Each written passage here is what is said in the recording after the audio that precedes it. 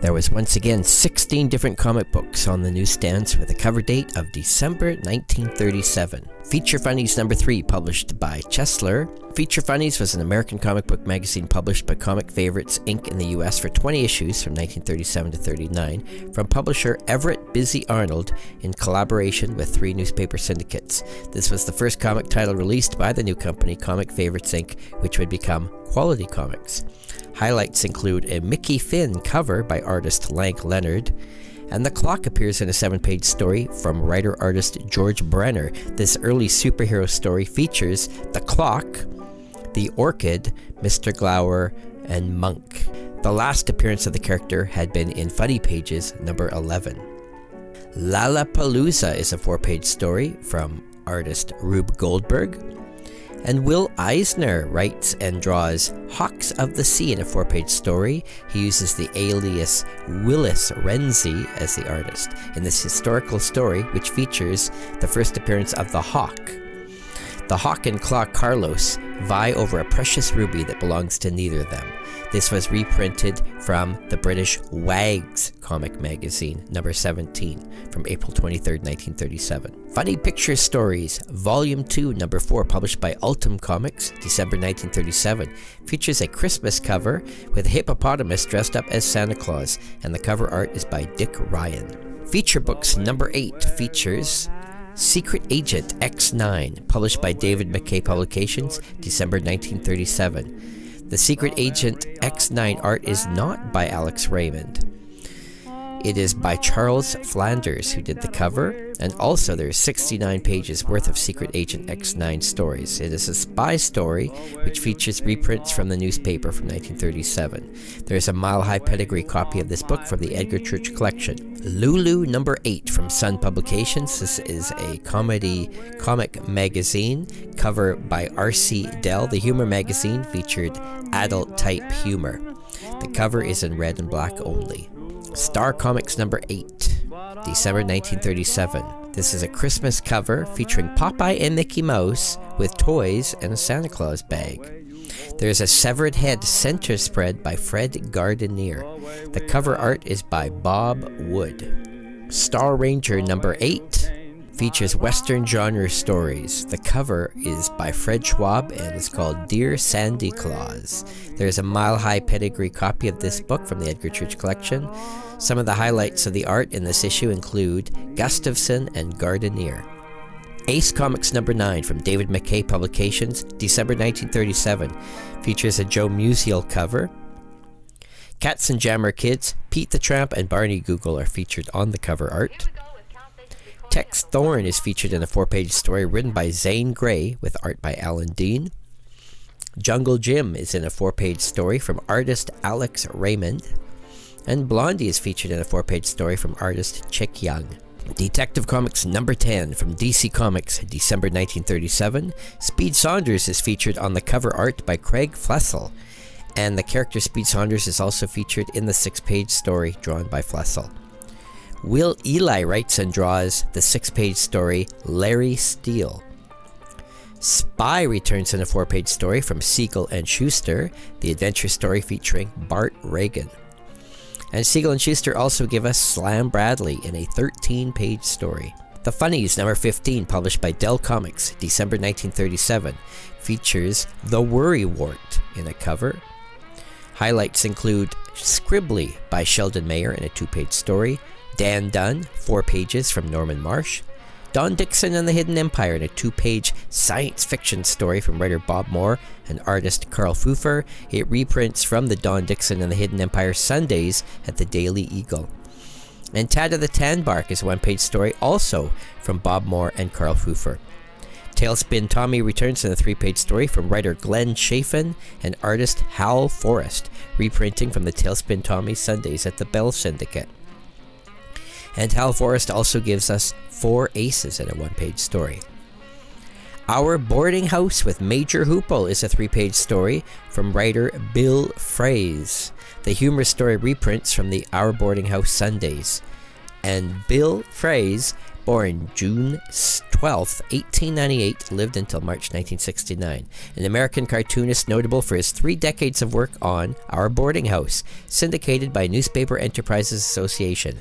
In 1939, he took over Gene Ahern's Our Boarding House from Bella Zaboli and continued to draw it until his death in 1969. Fraze drew the daily and Sunday panels for Our Boarding House with Major Hoople from the 30s through the 60s. The strips were syndicated to hundreds of newspapers nationwide. He also created the cartoon version of The Lone Ranger and co-created The Green Hornet. Tip Top Comics number 20, published by United Features Syndicate, December 1937, features a Christmas cover with The Captain and the Kids, drawn by Rudolph Dirks. Tarzan appears in a story, but the writer and artist are unknown. And Al Cap gives us a 5-page Lil Abner story. The Captain and the Kids are featured in a 2-page story from writer-artist Rudolph Dirks. Rudolph Dirks, born February 26, 1877, lived until April 20th, 1968. One of the earliest and most noted comic strip artists, well known for the Katzenjammer Kids, later known as the Captain and the Kids. Dirks was born in Germany. His family moved to the US. The New York World newspaper had a huge success with the full-color Sunday feature Down in Hogan's Alley, better known as The Yellow Kid, starting in 1895. Dirks was asked to create a strip, so he created the Katzenjammer Kids, and the first strip appeared on December 12, 1897. Gus Dirks assisted his brother with the Katzenjammer Kids during the first few years until his suicide in 1902. Frankie Doodle appears in a 3-page story from writer-artist Ben Batsford, who is an American cartoonist born June 5, 1893, in Canada. In 1921, he created the strip Billy's Uncle, which was syndicated until 1926. After that, he joined King Features Syndicate, where he drew Doings of the Duffs.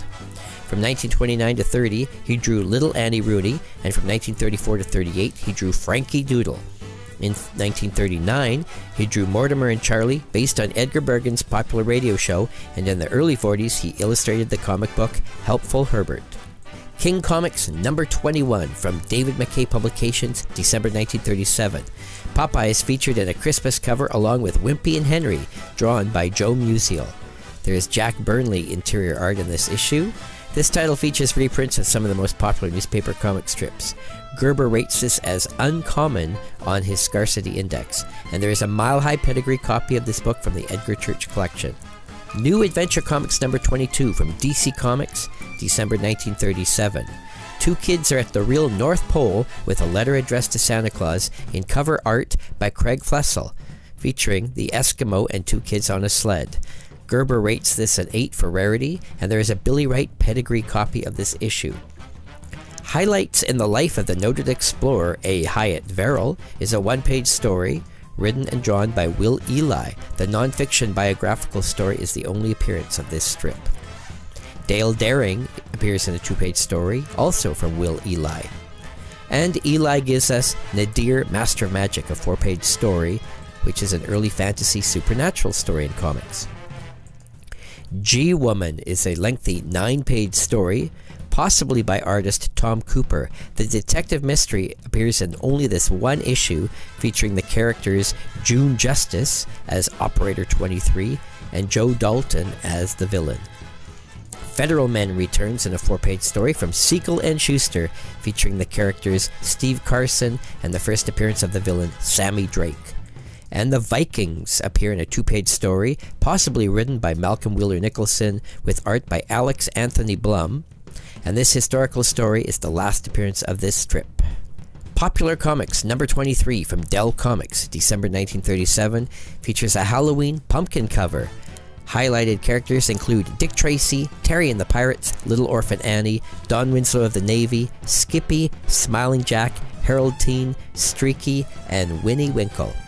Mickey Mouse Magazine number 27, also known as Volume 3, Number 3, from Western, December 1937. This may be the first printed appearance anywhere of Walt Disney's Snow White and the Seven Dwarfs. The issue came out shortly before the movie was released, making this a special sneak preview of Disney's first feature-length cartoon.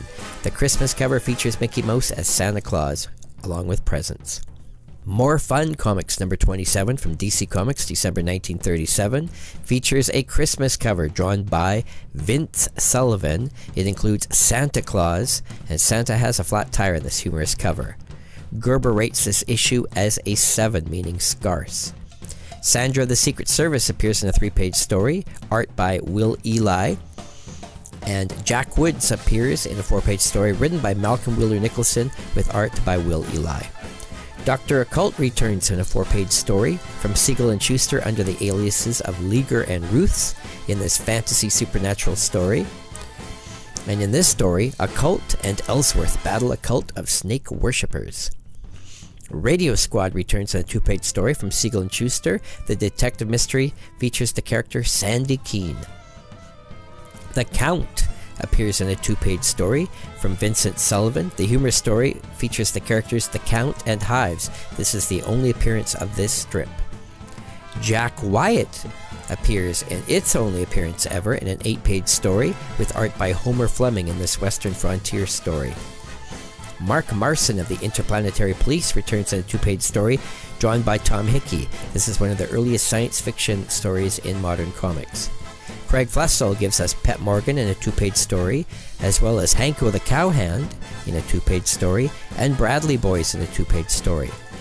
Off the Set is a 1-page story drawn by Gil Fox. The non-fiction story features celebrities in the movies such as Barbara Stanwyck, Betty Davis, and Carl Andre. And Are You Handicapped is a 1-page non-fiction biographical story about Helen Keller. Famous Funnies number 41 from Eastern Color, December 1937. Still the longest running comic in modern comic format.